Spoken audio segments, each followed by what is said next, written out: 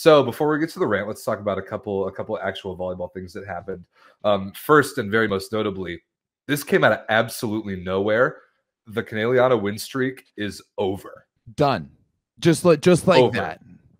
Crazy. We've been talking about it for weeks, like since they were coming up on the streak. They tied the record. They broke the record. They got up to 76, and we're like, yo, are they going to make it to 100? Like, when is this team going to lose? Then they promptly lose like two matches after setting the all-time record. Kind of a head scratcher.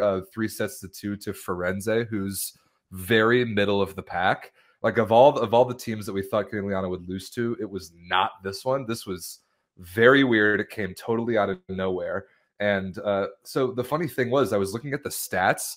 There wasn't even anything like that crazy that jumped off the page to me statistically. Like Egonu was pretty good, 34 points, 31 for 64 attempts. Like 64 attempts is a lot. I know that Conegliano didn't play Joanna Volosh, they didn't play Catherine Plummer, they didn't play Robin de Cruyff. So like they have a lot of options that Santarelli's just like trying to move around some pieces, and he thought that they could probably sleepwalk through a middle of the pack Firenze team, but they didn't. They lost 15-12 in the fifth, and the streak is over. Part of me almost thinks that they're happy that it's over, and I totally agree with this. That they're relieved that it's over. Yeah. And you know what? I feel like this happens a lot in sports where a team is on a big long streak and it's just a random team that takes them out just because they just don't quite have it that day. Because you bet your bottom dollar that any team going up against Conegliano is coming in to play that match. You know, that they want to win that match. They've been prepping for it all week. They know what to expect. But at some point, some sort of complacency has to get into Conegliano's routine of something. Like I mean, that's why this streak, what was it, 76 games at the end of it, was so impressive, because it's so hard not to just get complacent sometime.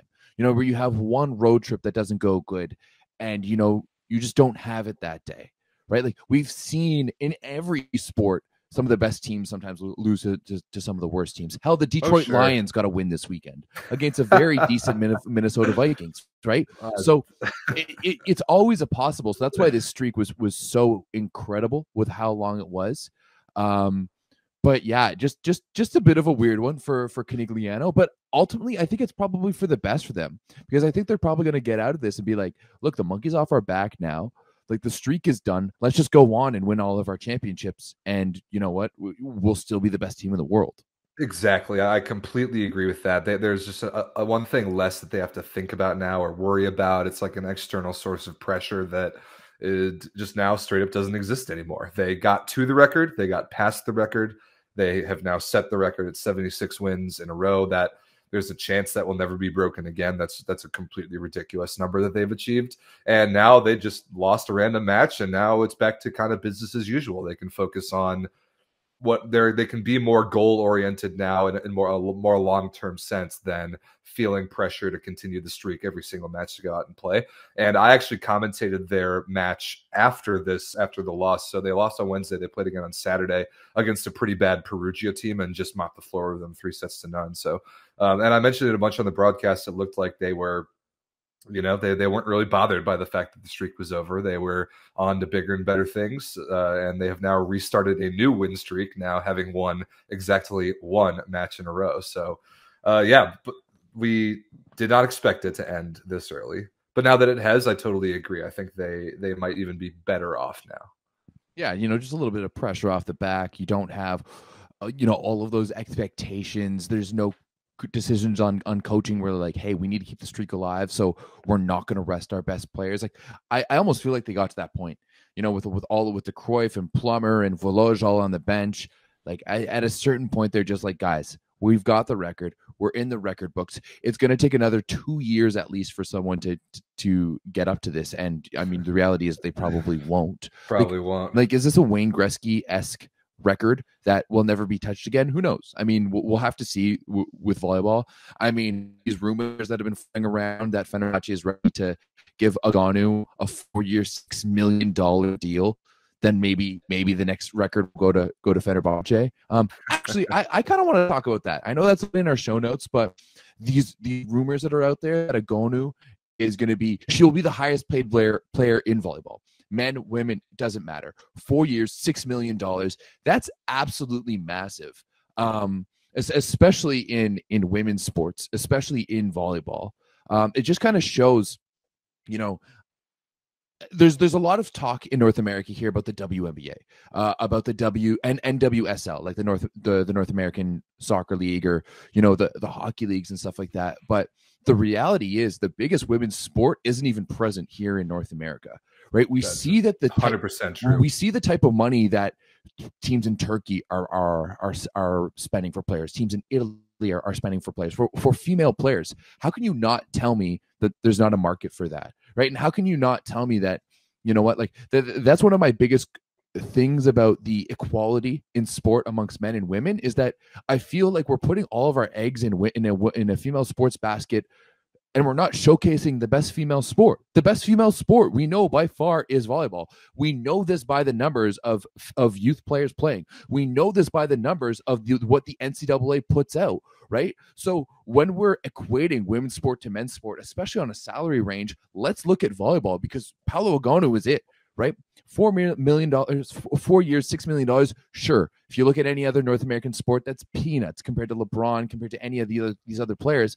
But compared to the WNBA, compared to the NWHL, or totally. And that's right. And that's straight salary. That has nothing to do with endorsements. I'm wondering if that would be, if that rumored deal is to come true after this season, which it's strictly a rumor for now. But I wonder if that would make her the highest paid female athlete on the planet in terms of just straight up salary, because like I don't know how you would include tennis or golf in that. Yeah, those are the two difficult ones. Wealthy women in those sports, but yeah, it's all based on how much you win, and then they all have endorsements like WNBA and WSL, like women's hockey. The endorsements are where they make more of their money, and then like the other sort of Olympic sports. But if you're talking 1.25 million a year in straight up salary for Paula Egonu, that would be absolutely insane. And I think Fenerbahce and many others agree that she's worth every penny of that. 100%, right? I mean, look at what Conegliano's been able to do with her. Look what they were doing. Sure, they were good with her before. They making all the way to the Champions League finals. They were already winning the Lega Volley Femminile. But now with Egonu, they're the biggest team on the planet, right? Yeah. So it's a no-brainer. Realistically.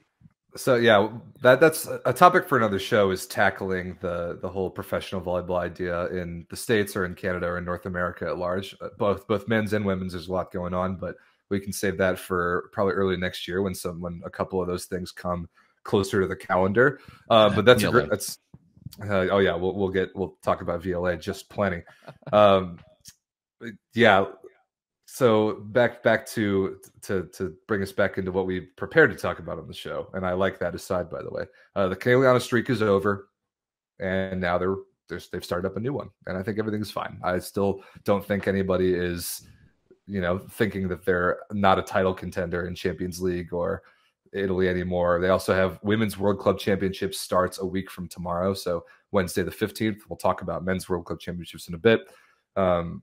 But yeah, I think that's all we got on this Conegliano run being over. I will have one last thing to say. I think that if they had lost to a team like Monza or Novara, Busto, that this would be a much bigger story, right? Great point. Like if they had lost to one of those teams that is at the top of the league with them and that's competing with them, like Busto just took them to 5. They had a 5-setter against, or they lost the first set against Scandici a few matches ago as well. If they had lost to one of those other teams, it would be a much bigger story. But because they lost to Firenze, a middle-of-the-pack team that is never really going to challenge them at any level, to me, it's kind of a non-topic. Yeah, it sucks the streak is done, but let's be honest, there's no doubting who the best team in women's volleyball is. Yeah, that's a great point. I'm glad we wrapped it up with that, because Firenze isn't a threat. And Conegliano losing this match to them does not signal any kind of changing of the guard or anything like that. They're still elite, and the other really good teams in Italy still haven't been able to touch them. This is just one weird head scratcher win, and it just is what it is.